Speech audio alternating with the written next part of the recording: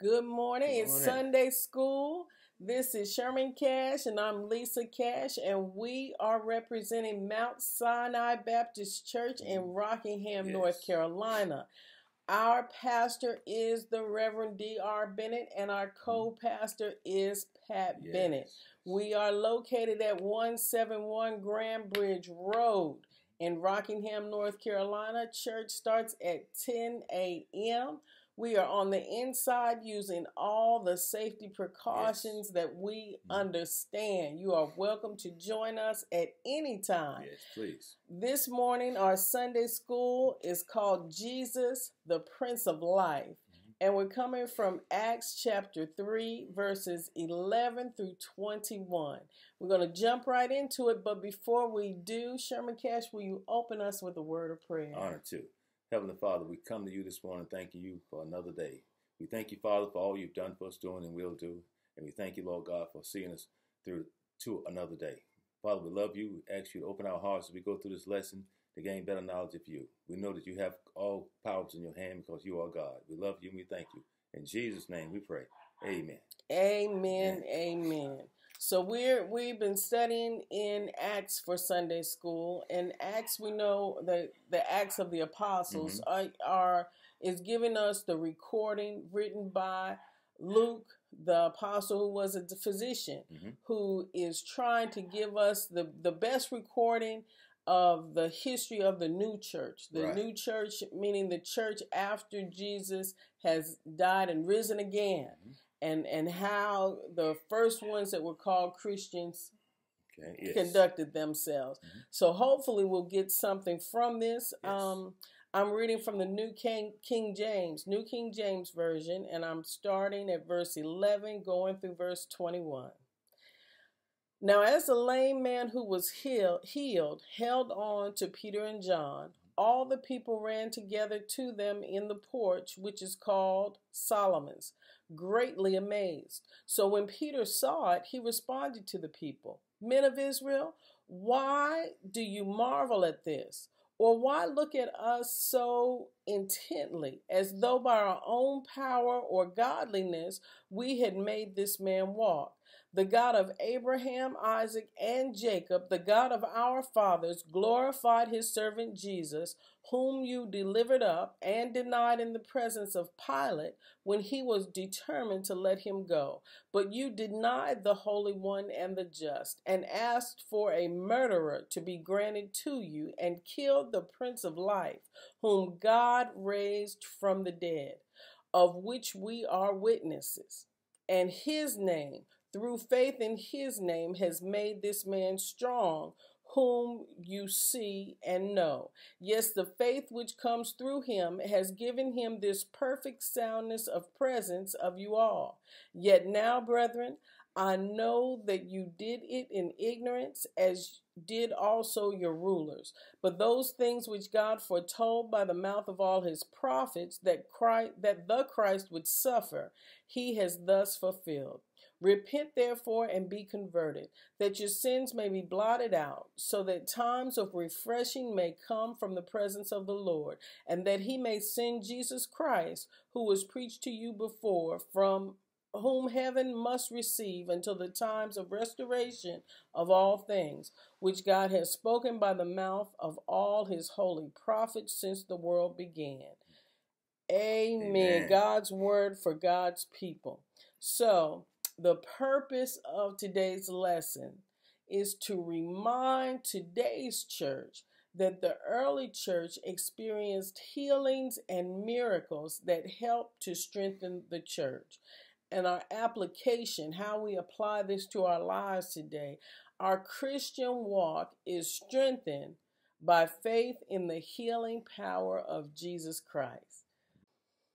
All right, so before we get into the questions and the points from this scripture, I'm going to give an overview so we can have a picture of what's going on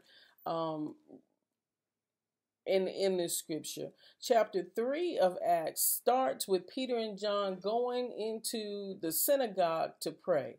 They were Jewish, and they were doing what the Jewish people usually did, going into the synagogue to pray at certain times. This was the custom, that they followed before Jesus came, and they're still following that. Now, Peter and John were different from before because now they had the experience of walking with Jesus, Right. working with Jesus, and they had been empowered by the Holy Spirit. So even though they were doing a familiar thing by going to the temple, they had a very different perspective. So it was common for disabled people to beg for alms at the gate of the temple because they could not work. Right. That's what they did. And Peter and John were not surprised to see the lame man there. And the lame man wasn't surprised to see them coming into the temple. But something very different happened at this particular exchange. Now, we can surmise that begging then was pretty much the same or not much different than begging is now. Meaning that the one who is begging, the one who is asking for you to give them some money or some change, expect some people to just ignore them and just pass them by. And some people might give them a dirty look, and then other people will give them something. You know, some a little, some are not, some not much at all. And the one who is passing by has to make the decision to give or not. You all know that feeling that you have when you see them sitting there or standing there with their sign, and you have to make a decision then. Is it my day to give, or is this not going to happen? It looks suspicious. So this day, God changed that dynamic.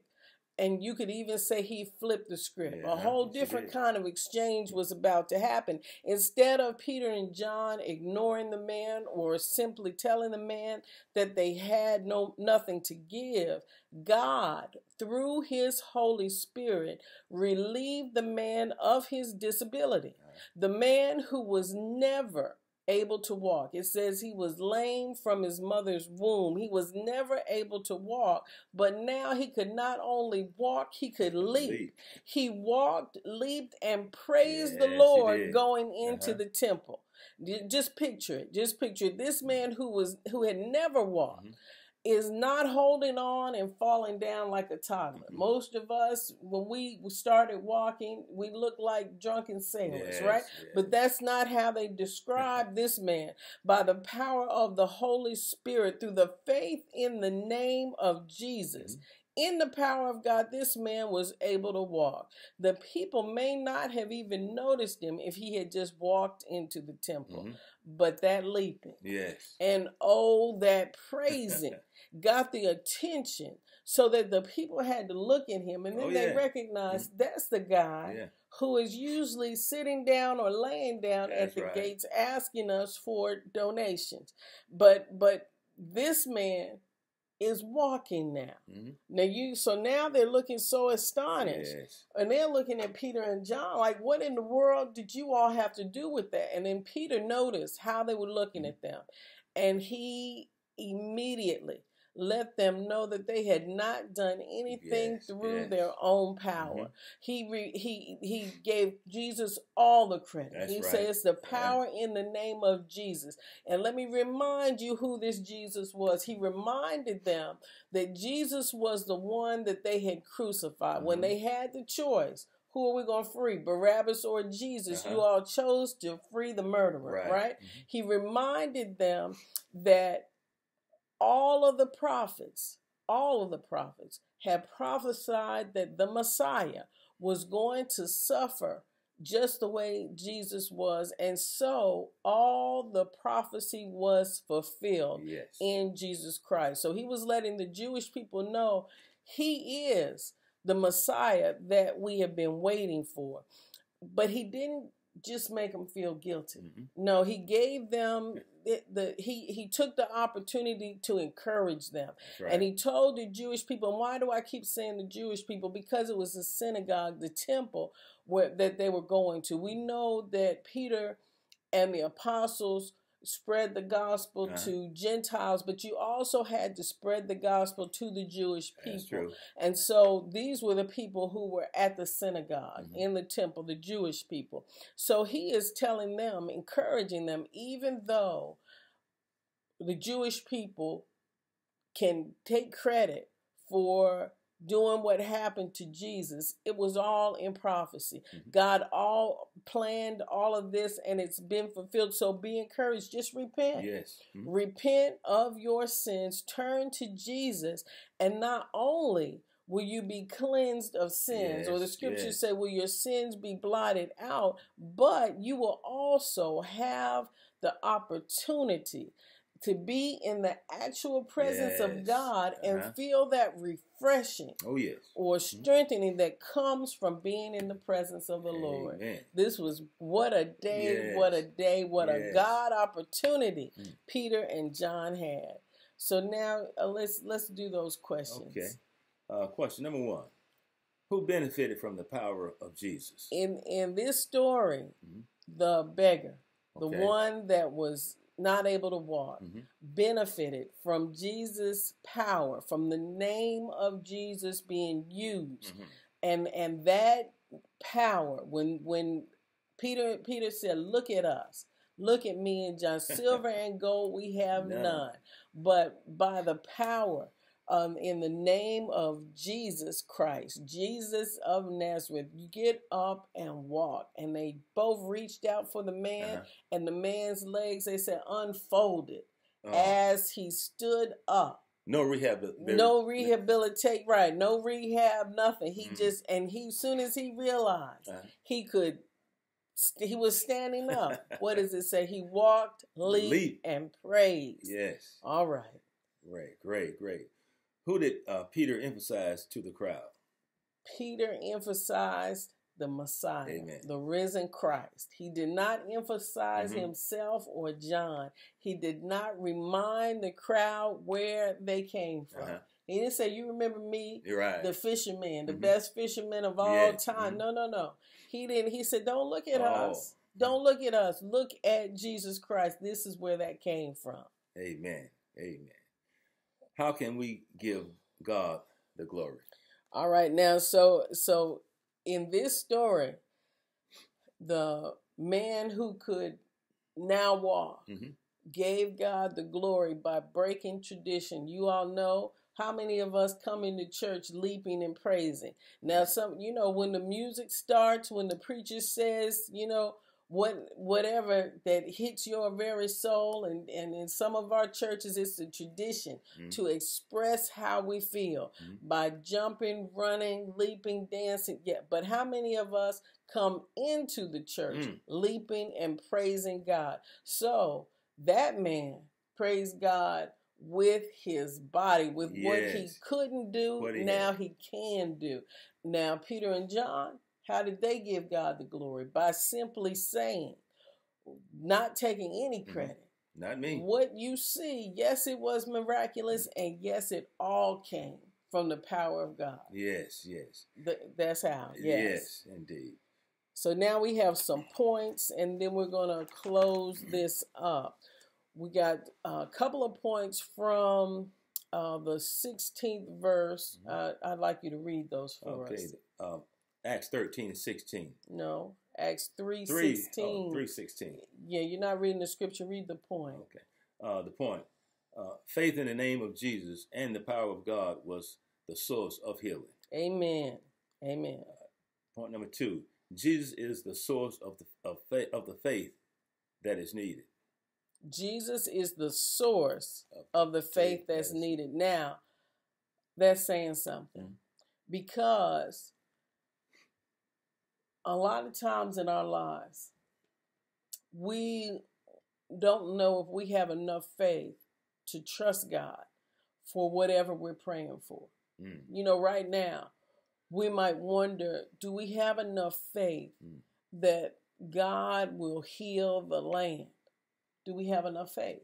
But in this scripture, if you go back to verse 16, it says, Peter says, yes, the faith which comes through him, and he's talking about Jesus Christ, has given him, this man that was once lame, this perfect soundness in the presence of you all. So that is telling us that Jesus gives us the faith that we need. Okay, yes. You see, gives me some relief. Yes. That doesn't, so some of us can stress and worry. Do I have enough faith? I'm having doubt.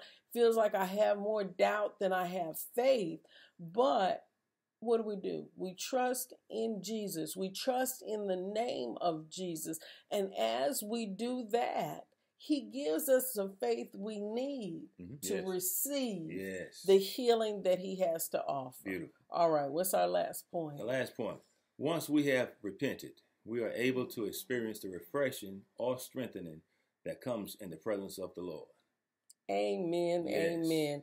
I like this scripture the way the New King James and even King James says. Peter tells us you have times of refreshing may come from the presence of the Lord. And times of refreshing, when you think about refreshing, we think about being very thirsty after, a long hot walk or working in the yard, and you feel a nice cool drink would refresh you. Indeed. And that's a beautiful way to think about it. And when you think of this man whose bones were withered and his muscles were weak, and he describes it as a refreshing, a time of refreshing, but it was actually a time of strengthening and renewing. Yes. And so to be able to be in the presence of the Lord and then have the opportunity to experience that is a benefit of accepting Jesus as your Savior. Isn't our God good? It's so good. Isn't our God good? So it tells me every time I'm able to enter the house of prayer, I just come in leaping and praising God because I have the strength to walk in. Okay, I'm going to look for that. Okay. I'm going to look for that. Let's seal it with a word of prayer. All right. All right.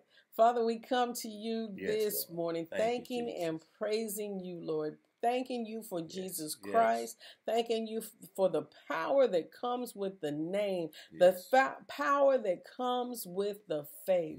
Thanking you, God, for being as good as you are. In the matchless name of Jesus. Amen.